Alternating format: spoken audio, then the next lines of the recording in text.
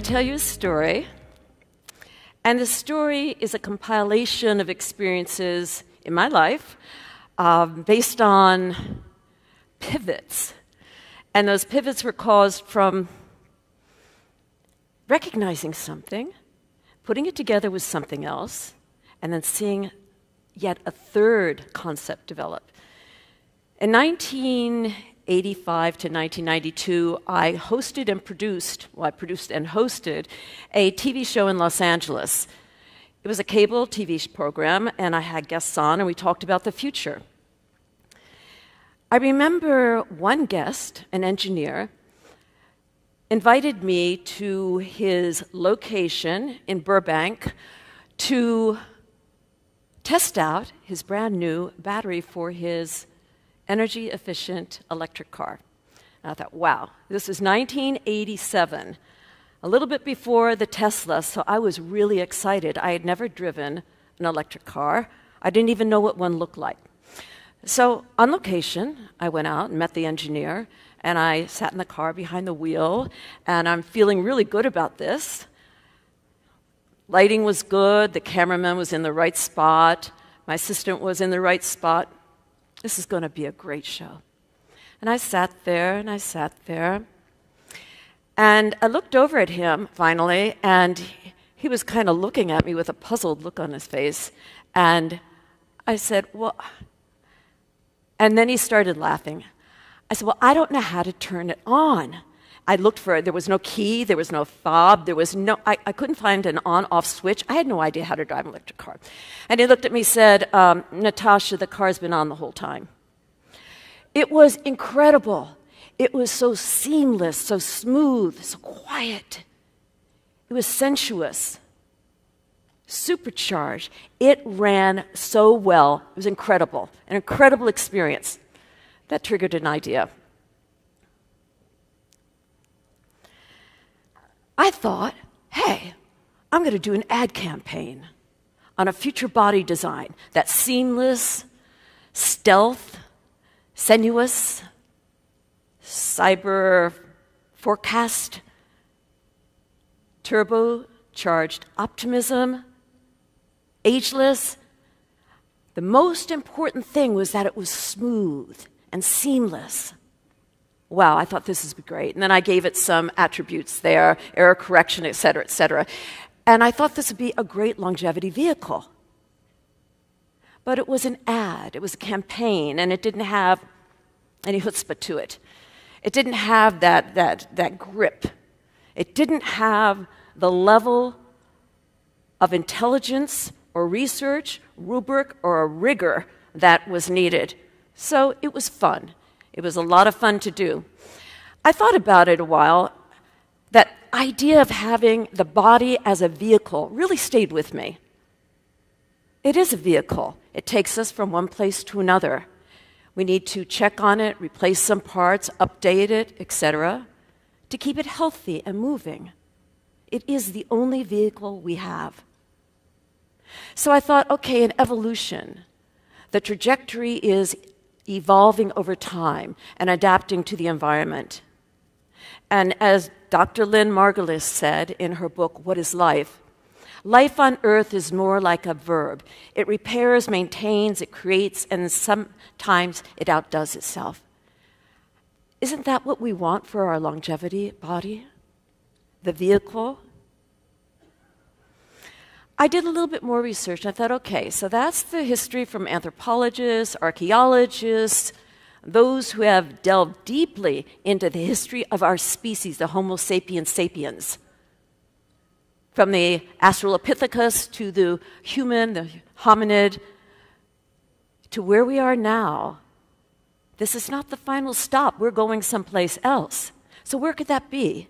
What might it be like? How can we learn from the archaeologists, the tools, the materials, the thinking, the patterns, the attitudes of people who survived over time? So I thought, okay, I'm taking this very seriously. I developed a team of scientists and engineers, Marvin Minsky of artificial intelligence, Ray Kurzweil of the singularity and in innovation and invention, Dr. Greg Fay for the metabrain and the cryobiology aspect of it. Dr. Max Moore for the philosophical and psychological aspect of a belief system, of behavior, of extropy, of can-do.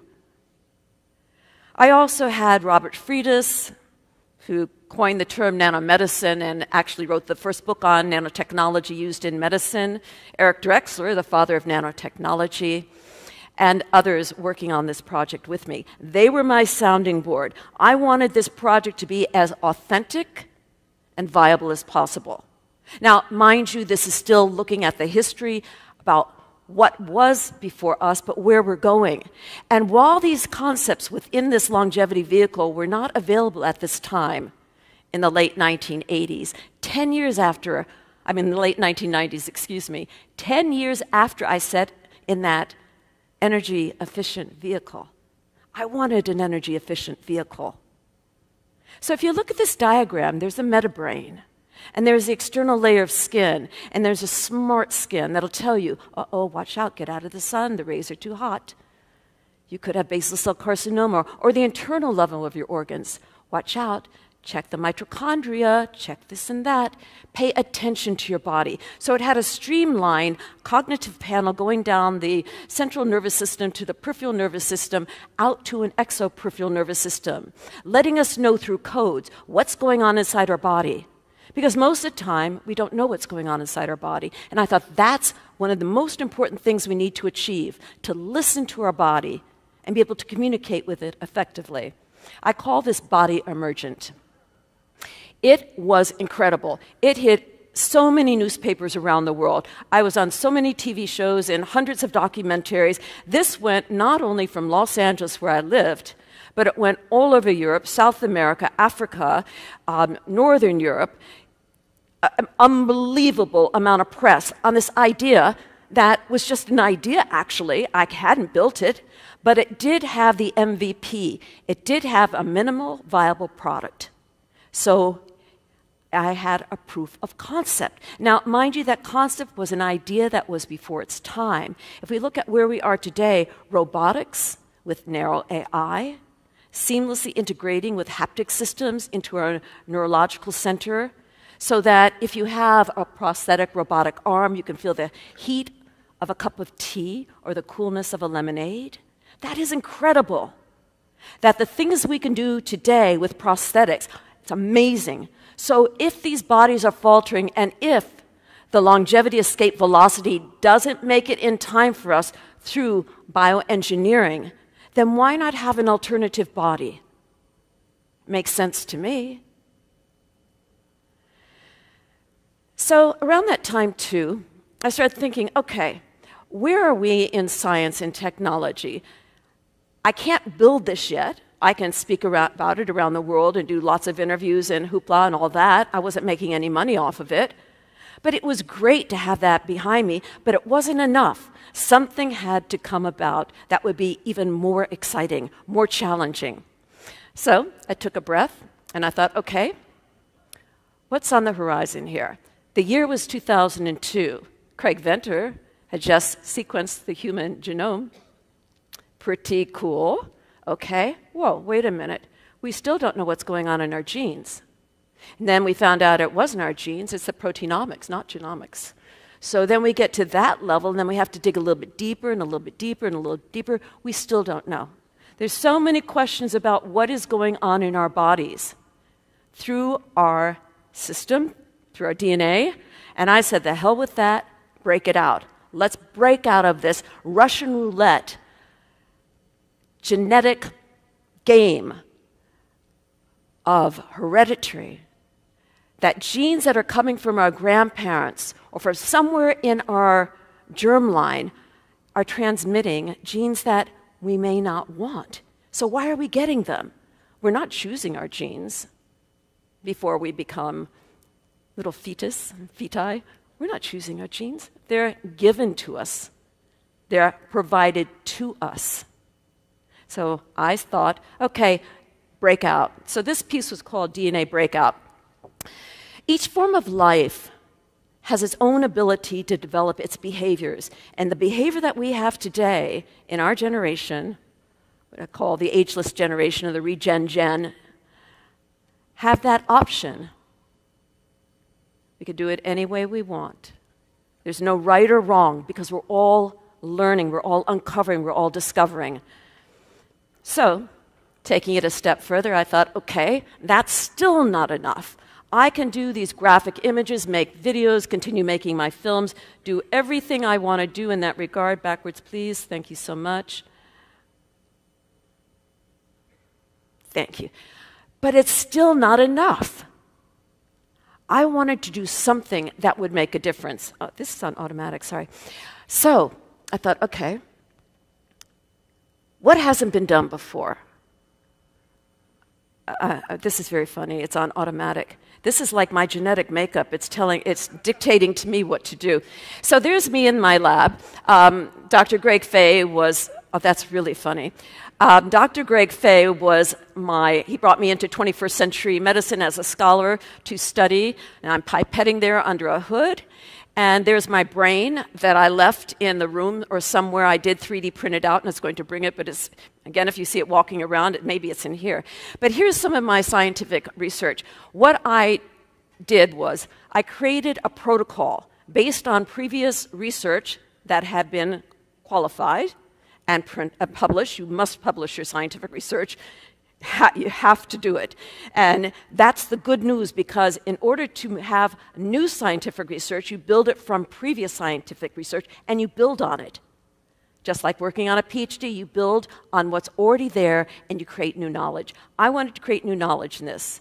I just finished my PhD and I wanted to do this. So Dr. Fay taught me how to pipette, and I did it really lousy at first. We killed lots of C. elegans. But what came up with a modality, methodology, a protocol that was brand new. And what we did was we took hundreds of these beautiful C. elegans worms, we vitrified them and put them in cryonics, and we discovered that long-term memory persisted after being brought back, after revival. That these C. elegans are simple animals, can be trained. They can remember a task through sound, audition, through smell, olfactory, through light, visual. They can retain information and perform the task again. It's rather Pavlovian. But I trained these worms with my cohort in the lab to go to where the food was that had a certain smell.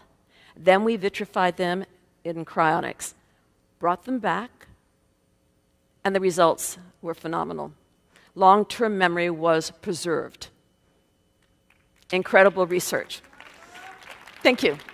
So Aubrey published it in his magazine. I had to have it blind peer-reviewed. It went through many iterations. Writing a scientific paper is much different than writing a PhD dissertation. It's very difficult. So all you scientists out there, I mean, I'm humbly bow to you. It is really difficult work, but rewarding. So, okay, so that was great. And that was enough for the time, but it's still not enough. So I started looking at what is the most important essential aspect of this longevity vehicle. And that's the body there. We've got our bodies, and we're taking care of them, and we're going to go to the RAD clinic. We're going to do all these things that Bill Falloon is advising us to do, and our friends are helping us learn about. We're all learning together. But our mind, our brain is crucial. Unless your brain is healthy and your mind is alert and active. Okay, so I had an MRI of my brain, which was in the previous slide, that my brain is trying to push. There's my brain. I 3D printed it. So it's a large brain. A 3D printing of it is really incredible. I love the idea of it. And just think of that. Today, we can 3D print cells. We can 3D print organs. We can 3D print skin. We can 3D print prosthetic parts. This is amazing. So actually today, more than ever, it reflects back on my idea in the late 1980s and then brought forward through more rigor, I suppose you would say, into the late 1990s of this longevity vehicle as our body.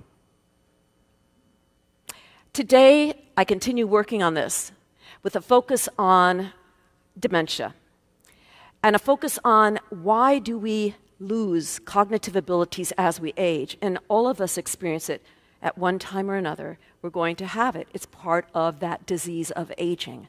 Some of us earlier or sooner than others, but we must be kind, we must be generous, and we must be forgiving of each other if we forget something. Another thing is that we have to watch our behavior and also the care of our system. If this biological body is what we have, caring for it is the most important thing that we do. Now that's the body and the mind. Stay active, keep on thinking, keep on learning, go back to school, learn new skills, learn new tasks. Do something for 30 days that you never did before. Like me, if any of you out there know Marie Kondo, organizer, incredible genius. Well, my husband was watching a video of her, and I walked by a couple of times, I sat down, and then I went in my bedroom, I threw everything out of my closet and my dresser into one big pile, and you pick it up and you go, okay, does it bring me joy?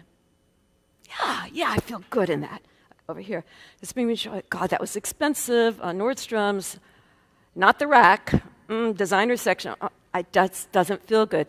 Pass it on. Let it bring someone else joy. So if we think like that in the things that we do in our lives, that will help us keep our brains healthy. A random act of kindness is one of the greatest things that we can do. Generosity, the more successful you become, the more generous you become, if your mind is clear. Yay, okay. So one of the areas here is a social ecology, and this is very important. We are a society. Let's keep our society healthy. And let's help each other to be as healthy, mindfully as possible. If you hear some gossip shit, stop it. If you hear someone saying something, say, stop it now. You can leave the room, but that is kind of passive-aggressive, right? It's better to just say, no, thank you, please. No. So, but there are times when you do need to say something. There are times where you do need to inform each other of something going on. I won't talk about it, but most of you in the audience know something that's recently gone on. And we all need to make sure that the people we're around are healthy, that people have us back. We don't have to love each other. Or sometimes we may not even like each other, but we're here together. We must, as humans, as transhumanists, respect each other. Yeah, okay, yay. Okay, so let's put this story together. Okay, I had an idea. Seamless, supercharged, turbocharged optimism, streamlined, sensuous body. Ooh, like a sports car, like Bernie's sports car, but in silver. Okay, then it went into 3 MRI imaging of my own body density, bone mass, my brain, and I reversed bone density loss, muscle loss in my own body through re-engineering myself. That's another story. But through my mind, helping myself keep on learning and growing so that the dementia my mother had doesn't come as soon as it did for her. Putting it off by keep those neurons working, work it out, work our brains. And here you have that beautiful image of lighting up the brain when you have serotonin uptake. Whew. When you have the dopamine, whew, positive thoughts. Whew. And there's my nematode worm there under the petri dish. That's the one who came back after cryopreservation. Actually, she, or the hermaphrodite, came back and laid 2 eggs, and I thought I did a boo-boo. I thought I put bubbles in the petri dish, and then I found out that she gave birth. One of the worms was actually pregnant. And after vitrification, after chronics, and I brought her back, warmed her up in the warming bath, and revived her, or the hermaphrodite. She laid eggs, and I was looking at them under the microscope, and they started moving. And then they came out of their little cell thing, or what do you call it? And then they started swimming around. They were happy and healthy. It was one of the greatest moments of my life. So, all these narratives, these episodic experiences come together and create a story. And that story is the longevity vehicle. We don't know what it's going to become, but if the news is correct, and today I saw it, it said, transhumanism is the combination of the digital, the virtual, the electronic world, and the biological world. We could be digitized. Think about the avatars. Think of Martine Rothblatt and beingism. Think about what we could become if we have multiple bodies in multiple environments. Thank you.